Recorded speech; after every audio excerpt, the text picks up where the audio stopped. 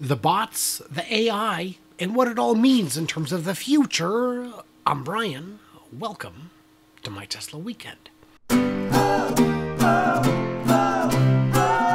So today we get a unique chance to chat with a Dr. Know-It-All. Yes, he's really a doctor, and yes, he really knows it all.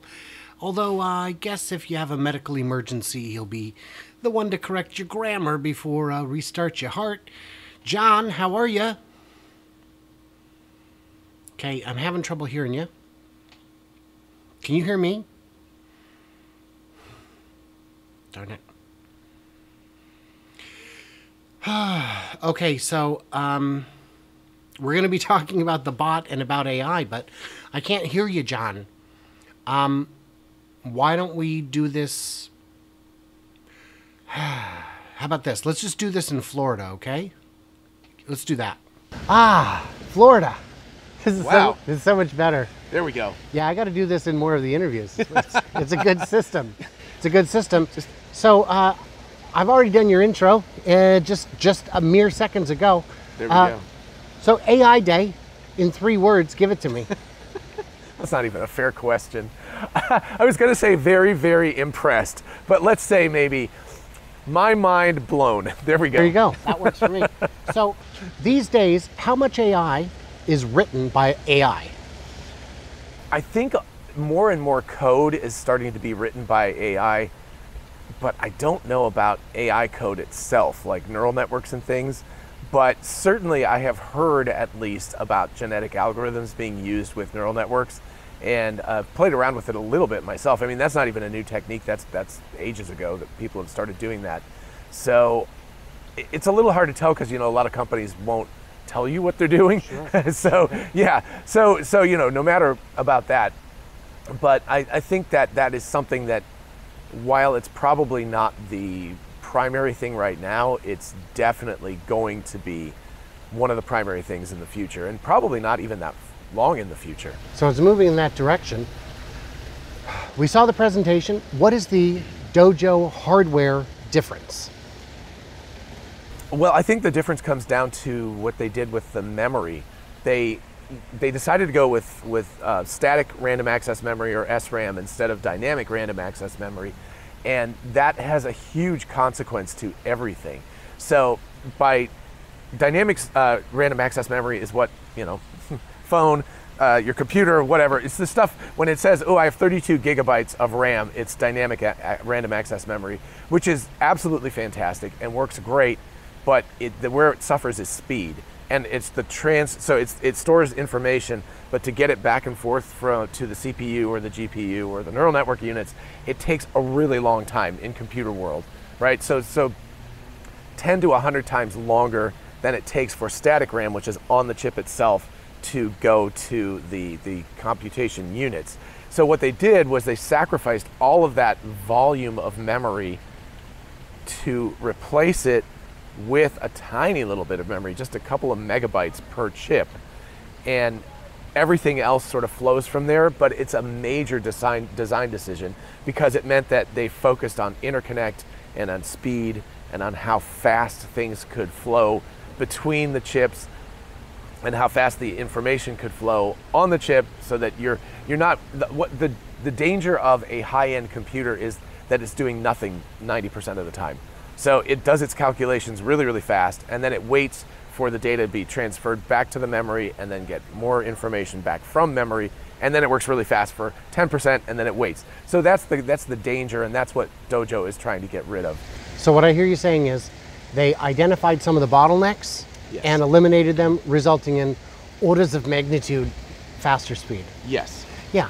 With the sacrifice that they don't have a lot of memory on chip, which means that they've had to become very, very clever with other things. I think you're going to ask me about software next. That's going to be my guess. Well, yes. What is the DOJO software difference? Oh, gee whiz. So as it turns out, the software is, the compiler has to be an incredibly advanced and precise compiler, because of the fact that it doesn't have a lot of on-chip memory.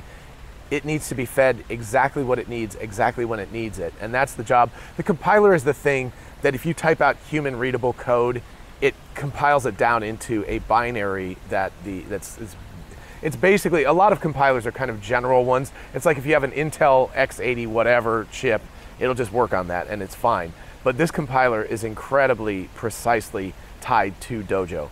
And a lot of the compiling work is to make all of this memory juggling and everything as transparent as possible, plus a whole lot more. But the compiler is a huge differentiator for DOJO. So is there a risk of having too much data? You know, they use the data to train the real life data to train the network, to train the fleet. How do you mitigate the risk of too much data?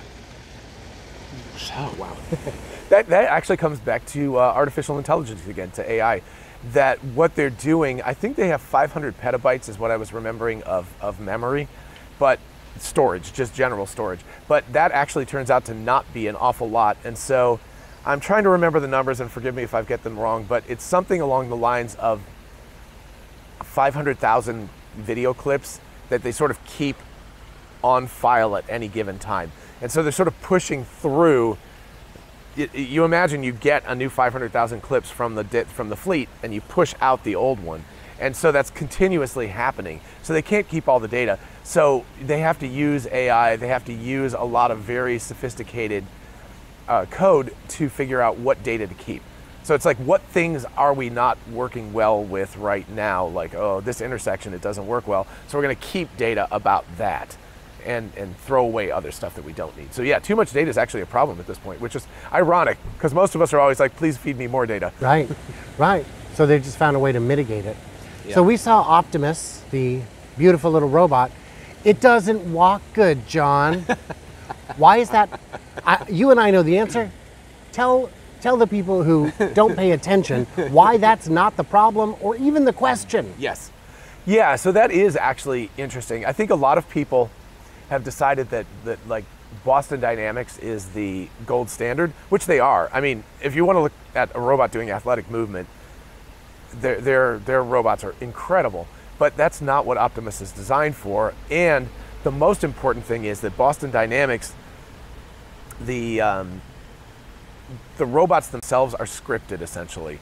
They run these code. They basically program it in, say, walk over here, do a backflip, right? So they have all this stuff that they program in. They're on rails. Yeah, exactly, right. So they're doing their thing, but it's like a performance. If you went to see like Cirque du Soleil and they were robots instead of humans, so you could just be like, do the thing where you climb up and then twirl down upside down or something, right? So it's a scripted sort of performance. Now, obviously Tesla Bots at AI Day was scripted also, but the important part is that the vision system that Optimus has is allowing it to understand the world. So Boston Dynamics, yes, it has a basic rudimentary understanding of using LiDAR and other sensors, but it's not really making sense of the world. And the beauty of Optimus is that the software, which is basically stealing from full self-driving, is making sense of the world, and it understands the world. And the fact that they were able to build a robot from scratch, actually four robots from scratch, because one of them we haven't even seen yet, but I know it was built.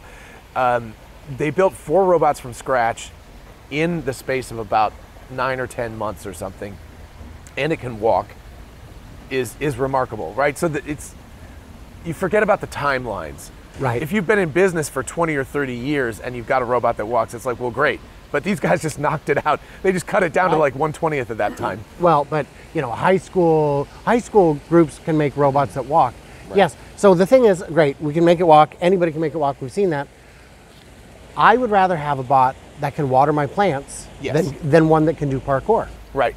Because I have no application for that. Yes. And yes. again, if I want a Cirque du Soleil show with robots, then I would need that. Right. But that's not, and a difference I noticed is that if you tell a Tesla bot go outside, it presumably will know how to go outside. Right. Boston Dynamics has QR codes by the doors. Yes. That's how you'd have to, you can't put on shoes, you'd have to carpet the world. And it's a big world, man. And there's an awful lot of stuff in it. So Tesla got a lot of heat for going into robotics. Why would a car company do that? That's so dumb.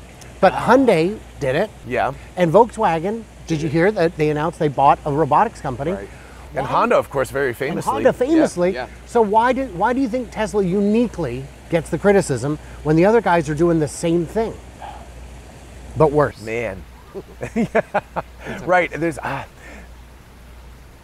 I don't know why they get critiqued. I'll tell you why it would make sense for a car company to do robotics, especially an electric car company, because what is a robot? It is a bunch of pieces of, some sort of steel, aluminum material that's an exoskeleton, off of which you hang very clever actuators and joints and things like that. This is all stuff that's kind of in the wheelhouse of an automobile manufacturer. Now, especially an EV vehicle manufacturer, because ice engines, you're probably not going to. I'm imagining starting it like you start your robot. But that's what the early Boston Dynamics. Yes, and you'll notice when you go back and watch those videos, you can't find very many with audio. No, because they had to. Loud. They were right. That would have been a very different demo. Right. Stealth was not there. Well, even now it's not, because they use hydraulics. Yeah. So you hear them and they're like, they're louder than RoboCop. Right. And Waymo's had some executives depart from their self-driving division. Right. Uber and Lyft have sold off their divisions. BMW, I think, just gave up entirely. Right. And who was the recent one? I think I've got it written down. There's been a lot. I feel like there was one more recently where we. Well, I know Waymo's valuation went from like 175 billion to 35 billion. Intel is spinning off Mobileye. Right. So are these companies coming to the conclusion that for them at least, FSD is impossible? Right. Or at least really hard and not worth the hard money. to a degree where they can see the cost getting those last batch of 9s. Do you think that's what they're saying? Oh, I really think that's what they're saying. I think that they've done a cost analysis, right? It's a company, and they're like, we can pay this much money and get this much return, and they're like, that's not a viable. That's not viable. Especially for a lot of these companies are at least associated with companies that are struggling a little bit right now. And in a recession type of environment, they're like, we got to cut costs, and this is an obvious one. So it's unfortunate that there's not more competition still going. But I don't think this is going to affect Tesla, because Tesla is a company that operates in a very, very different, Elon Musk is not your traditional CEO. He's like, I don't care what it costs, do it. Right? It's like, so he does care. He cares a lot about what it costs. But if he thinks it's important enough, I don't care what the cost is. I would say the only real competitors standing is Tesla, Waymo, Cruise, BYD, I guess, maybe some Chinese companies. Yeah. Who's going to be first to market with like a level 4? It's anybody's guess, right? Yeah, I mean, you could say Waymo and Cruise, you could say that they've gotten there already because they have limited range. They've got a small. But in terms of a general solution, I still think that Tesla's in the driver's seat. But yeah, I know, terrible. Take the wheel. So another great metaphor. My thought is, it's definitely coming. We were talking with Chuck Cook last night, and he was saying it's coming, but it's over the horizon. We can't see it yet. Right. And so there's still going to be a lot of questions there. And so with that said, I have to ask you, John, set in stone, concrete, nail it in. When is level 4 and 5 coming from somebody? From somebody. Anybody. I just don't see anybody. Maybe a Chinese company will do it, but I don't see anybody that I know of beating Tesla at this point. Yeah. So I planted my flag and said by 5 years from now, just a couple of days ago in a video I did, I was like, by October of 2027, absolutely we'll be having robotaxi rides. Yeah. So I think that that's very generous. I personally think it'll be about 2 years that we'll have the first somewhere in Canada or the US or something, just because I could see a small town or something just wanting some publicity. Turn it on. Right? Wichita, it's like, yeah. Wichita, the home of full self-driving or something. I don't know, right? So they would say, like, look at the data, look safe, give it a go, see what happens. I'm going to Wichita. Yeah. Oh, well, John, the commute here for the interview was pretty long. Yeah. My wife is barking at me for dinner. Let's just go back to our studios and wrap it up. Excellent. See you back there. And we're back. That was a lot of fun. He is an amazing resource, and he knows an awful lot about things that are really kind of hard to wrap your head around. So I do want to thank John for that, for giving me his time so graciously. It's good to see him again. Yeah. So what do we miss? What do we misunderstand? Leave it all in them comments below. Your thoughts, your wisdom, your blinding brilliance, your juicy goodness, all that stuff. And stay tuned, stay juicy, and I cannot wait to hear from you clever robots next time, I suppose.